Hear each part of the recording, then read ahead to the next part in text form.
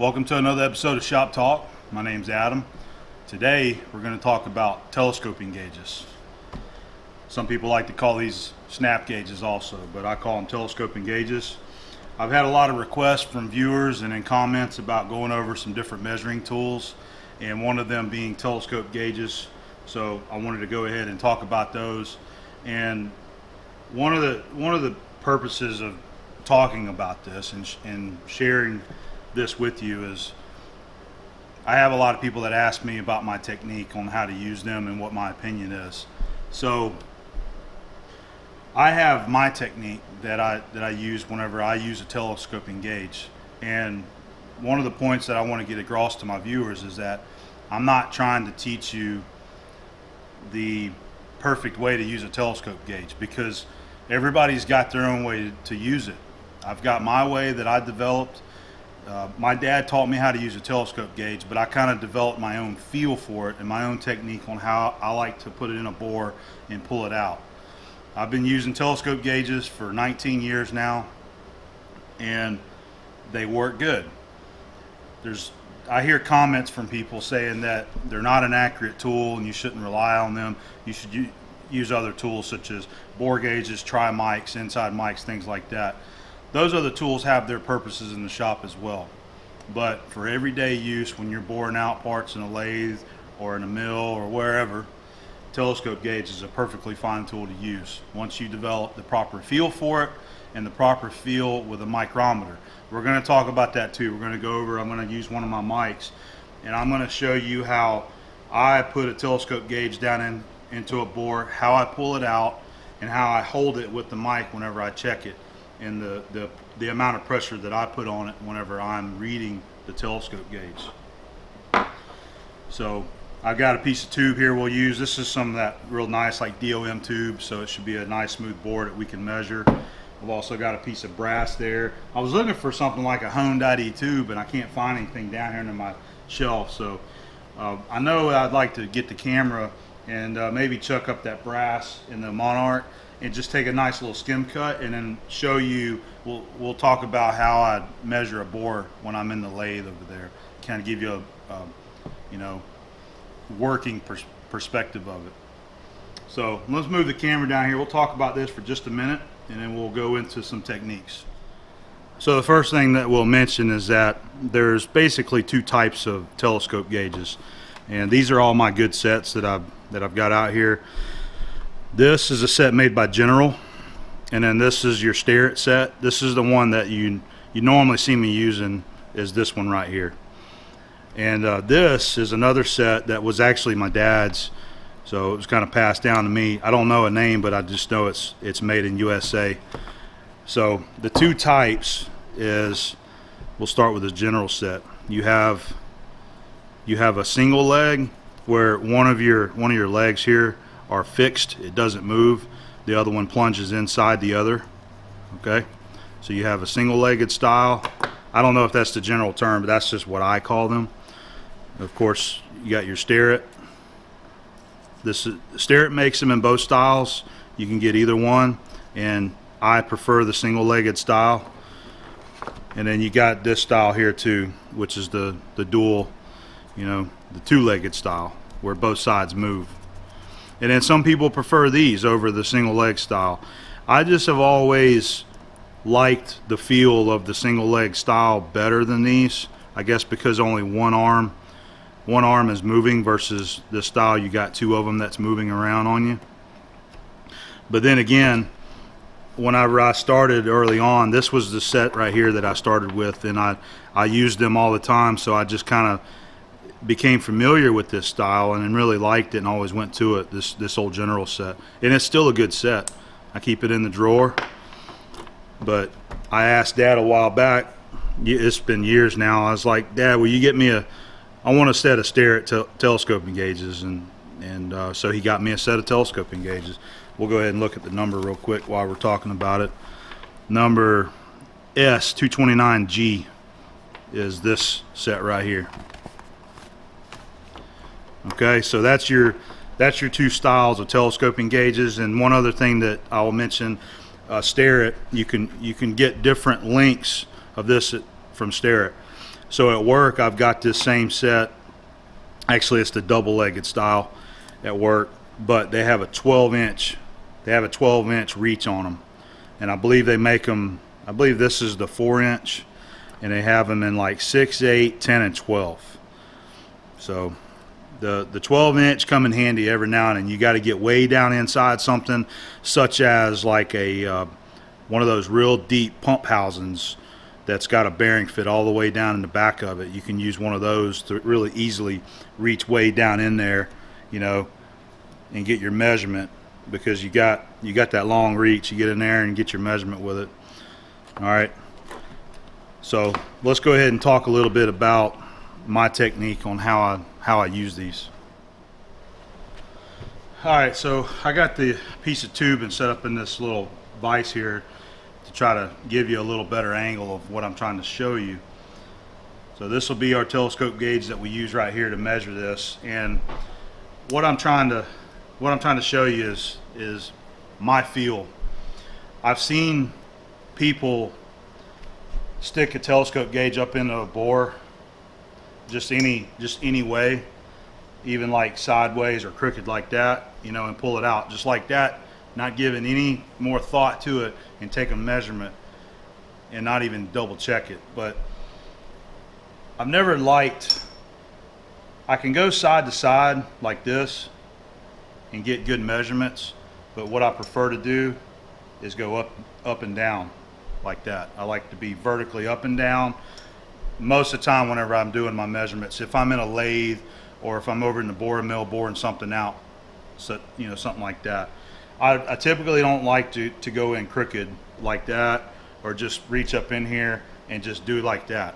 I've just never been able to get a good measurement like that, and I don't like the way it feels, and I don't trust that. So whenever I stick a telescope gauge in there, I'm usually got my left hand over the part, such as this, and I'm going to stick it in there, go ahead and collapse it, stick it in there, and then loosen it. And then what I'm doing is I'm pivoting on the bottom of the telescope gauge. I want to pivot there.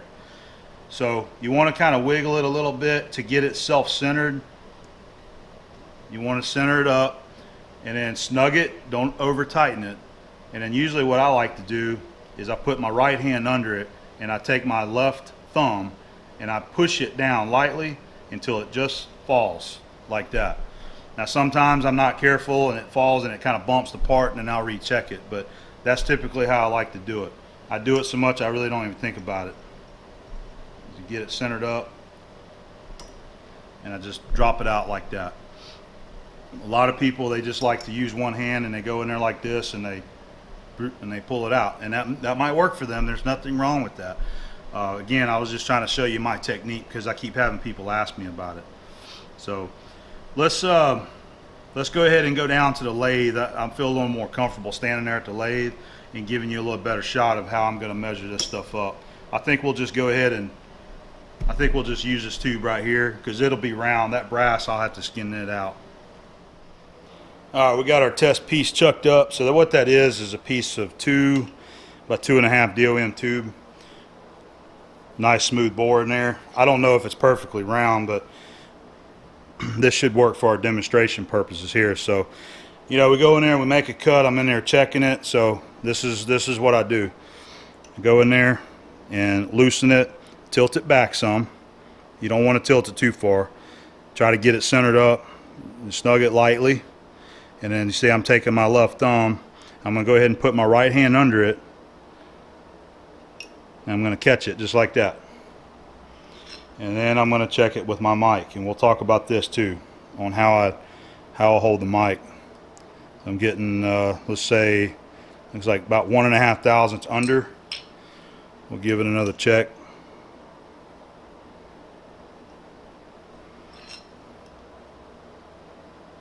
Same measurement, 1.5.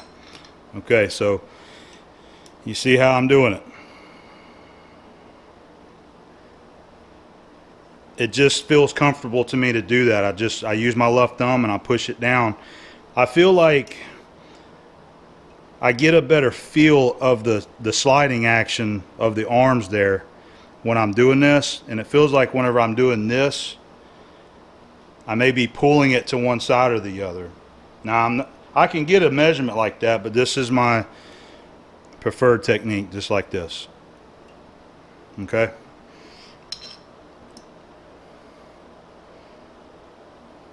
So getting about the same measurement. So let me move this camera a little bit and we'll talk about how to hold the mic. Alright, so after I get in here and I get my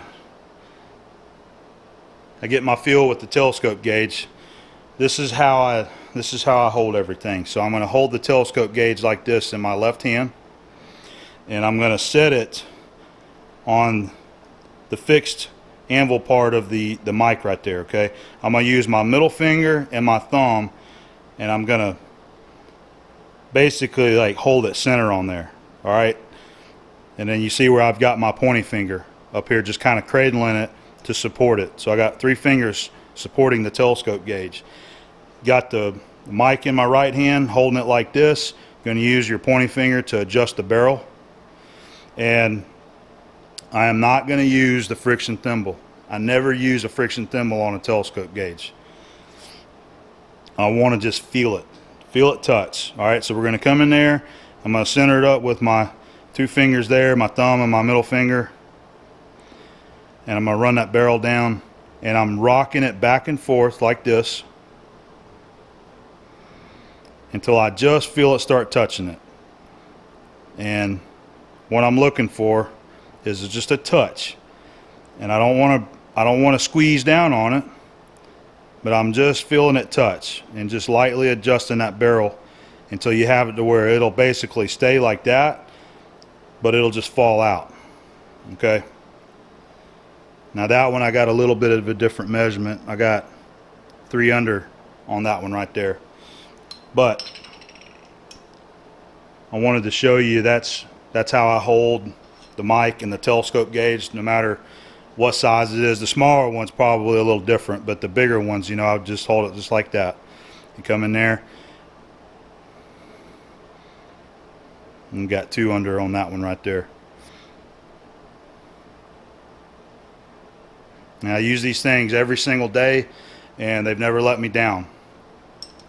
I was going to tell you a quick little story, you know, about this, the way I was doing it, just like this. I was at one of the motor shops. This was years ago, and I had to measure an end bell, and I had my own tools, you know, brought my own tools over there, and I was doing this, you know, I was checking it, except I remember it was bigger. I was using the big telescope gauge, so somewhere between 5 and 6 inch probably, and I was doing just like this, you know, getting my measurements, and somebody had come up to me and said, "You're not doing that right." And I said, "What do you mean I'm not doing it right?" He says, "You're using a micrometer. You're supposed to ratchet down on it with the friction thimble. That's how we do it." I said, "Well, that's not how I do it. That's not how I was taught, and that's not how I've ever done it." And he was basically trying to tell me, like, well, you're getting a false reading because you're not reading your mic correctly. So all I said was, "How many times you guys got to bring end bells back because I got the fit wrong?" They never do. I mean, it never happened. So everybody develops their own feel. It's an important part of being a machinist or being in the metal trade where you're using micrometers. Yes, you need to learn to use the proper feel, but everybody's going to have their own touch and feel to it. You give this to the next machinist, and he may be 1 or 2 tenths off from what you're reading just because of how you feel. But if you learn the proper feel, you can use a telescope gauge and a micrometer, and it'll be dead nuts all day long. So that's my little take on how I use the telescoping gauges. And once again, I just want to remind you guys that my point with this is to you know, to help somebody with this, because we have a lot of people ask about it. But again, remember that I'm showing you my way of doing it, and I'm in no way saying that my way is the right way to do it, or the preferred way, or the only way to do it.